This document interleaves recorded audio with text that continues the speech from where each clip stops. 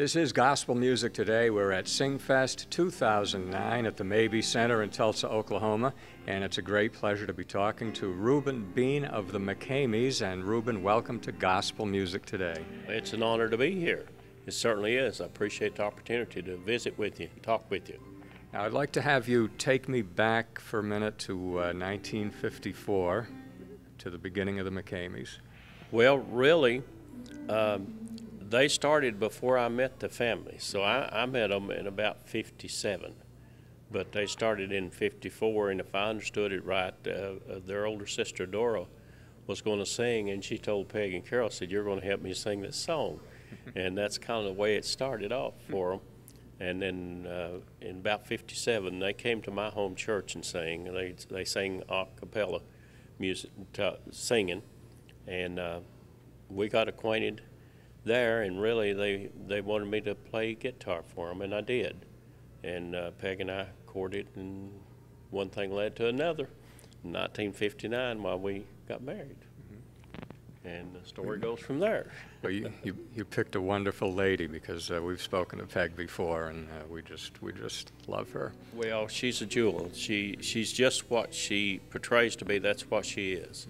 All the time, and I count it a great honor and a great blessing to have a lady such as that as my wife, as my partner, and my friend. Now, we have heard the story that it's very important to the McKameys to be involved in your own home church.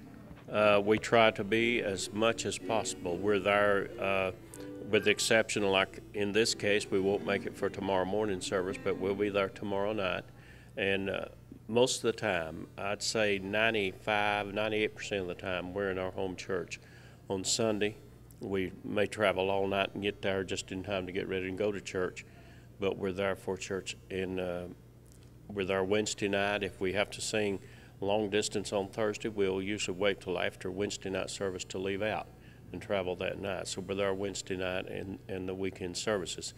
Our daughter, Connie, she's in charge of the choir and does the choir for us, and so really we're obligated in more ways than one, but our obligation, that's not a good word, our convictions to our commitment to our church is very important to us. I need good preaching. I need to be preached to. I need to be sang to. I can't go out and give and give and give and never receive, because I starved to death spiritually. And there's folks that's doing that. They're starving spiritually. And I'll have to admit, when we first started, we sang some Sundays, did quite a few of them, and I just caught myself spiritually starving. And I just asked the Lord to help me that we could get it where we could survive. And he come through big time. Well, I've never regretted it. Now, we do occasionally, we'll do a Sunday that's something that I guess you'd say fell under the grandfather clause, and that we've been doing for 30 years or something, that we'll do. But there's probably not 3 or 4 dates a year that's like that. Now, has the group been on the road full time since 1957? No, actually, there wasn't even a dream for full-time singing. But my dad and Peg's dad both were Baptist ministers, and they do revivals, and we'd sing at those revivals, and then a request got for us to come out farther and farther out, even to other states, and it just got that way, and finally it got so big we either had to back out or get into it. And 1980, we went full-time. So it wasn't a dream to do it, but the Lord opened the door, and we felt like we should go through it, and he sure made it worthwhile. Mm-hmm. You've seen some changes then in Southern gospel music over those years, I bet. Yes, I have. I've saw a lot of changes, some good and some not so good, I guess you would say. Of course, us being, I guess you would say, we're from the old school. We believe in a spiritual type singing, ministering type singing, and I know that that's not the case with everybody. There's got to be so much entertainment in a major concert with people, but we've tried to be the, I guess, the serious side of it, because that's what we survive on, is the spiritual side of it. And that don't mean that we're always spiritual. I don't want to, but that's our strive, is to be ministry oriented. Just tell people and remind people that regardless of what their situation is, God is still God, and He's there. And that doesn't make it a serious program. It's still a joyful, enjoyable program. I think that God meant for us to have fun, be happy Christians. And if we have the joy of the Lord in our heart, we're going to be happy. We may not be jubilant all the time, but there's going to be a joy that's bubbling down inside, even when all the world is turning upside down and we tend to want to start worrying about it. We can just be reminded of who our Master is, and that'll bring a joy back to your soul, you know, where you realize you've got something that the world can't offer. That's right.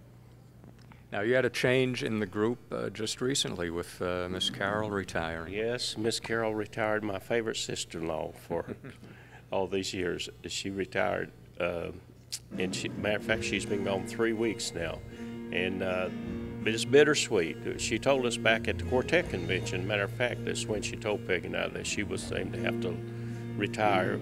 Well, let me back up. She needed to retire because of her husband retired and then wanted to enjoy the grandchildren and such.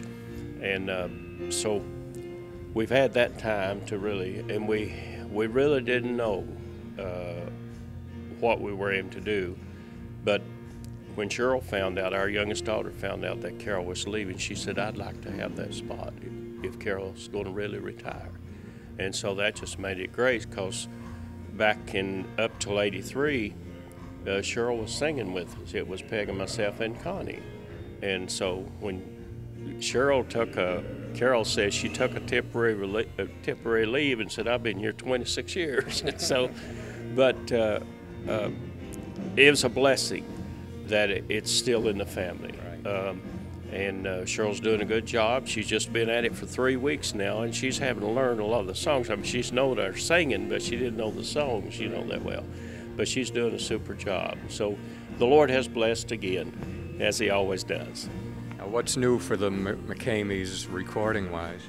Well, right now, we need to be recording. We're not hardly ready, but we'll be recording pretty soon. We'll need to, and we need to get recording with Cheryl singing and everything. But I'd say probably within the next month or so we'll be in the studio. What's the current CD that's out now? Current CD, you know, you caught me off guard. I can't even remember the title of it. Something More, that's it. We got so many CDs, I get mixed up. Something More is the current CD. And the current song on it was I Made Up My Mind, was a single that was released. Now the record company has released Between 12 and 33, which is a very unusual song, but a very strong song. And just talking about the Christ, you know, there was a space there that we don't know anything about Him. But it tells the man with the thought behind it was how he prepped up. We heard of him. He's born 12 years old in the temple. Then there's a space that we don't hear about him until they start talking about his teaching there about 3.5 years before his crucifixion. So it's interesting song that you don't put together, and we're getting good response on that song, really are. Very good.